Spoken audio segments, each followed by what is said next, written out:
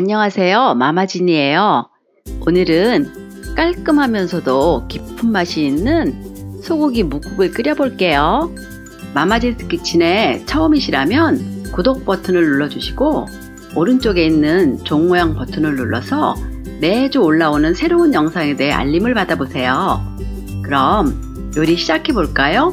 재료 소개할게요.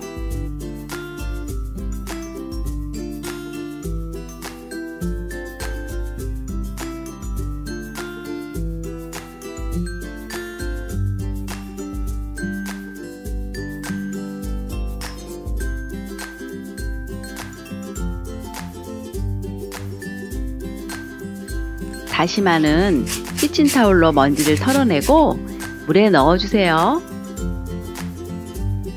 소고기는 30분 정도 물에 담궈 핏물을 빼고 건져서 물기를 제거해주세요. 결 방향으로 몇 등분해서 얇게 썰어주세요. 무는 길이로 4등분 해주세요. 2mm 두께로 얇게 썰어주세요. 파는 1cm 두께로 어슷 썰어주세요. 중간 부분 조금은 고명으로 올려주도록 송송 썰어주세요. 마늘은 칼면으로 눌러주고 채쳐서 다져주세요. 냄비에 참기름을 넣고 강불로 켜주세요. 냄비가 뜨거워지면 소고기를 넣고 볶아주세요. 고기가 반쯤 익으면 무, 마늘, 소금을 넣고 몇 번 더 볶아주세요. 다시마를 넣어둔 물에서 1컵 정도를 냄비에 먼저 넣고 3분 정도 끓여주세요. 이렇게 끓이면 고기와 무에 간이 들어 제맛을 내요.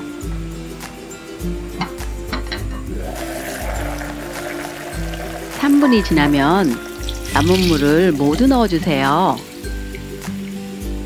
다시마도 함께 넣어줄게요.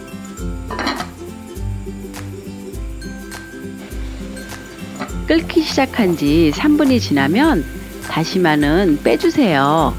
다시마를 오래 끓이면 국물이 텁텁해져요.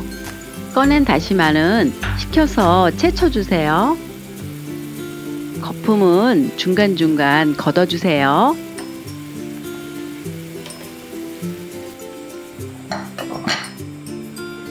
불을 중불로 줄여 10분 정도 끓여주세요. 10분 끓인 후 어슷 썬 파, 액젓을 넣고 5분 더 끓여주세요.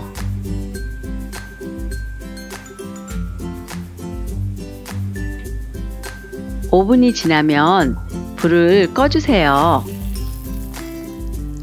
후추, 채친 다시마를 넣고 섞어주세요. 그릇에 담고 송송 썬 파를 올려주세요. 오늘 만든 소고기 묵국 어떠셨나요? 자주 끓이지만 일정한 맛을 못 내신다고 댓글로 요청하셔서 오늘 만들어 보았어요. 고기를 먼저 볶으면서 간을 하고 물을 조금 넣고 먼저 끓여주는 게 깔끔하고 깊은 맛의 핵심이죠. 오늘 제 영상 보시고 진짜 맛있는 소고기 묵국 한번 끓여보세요.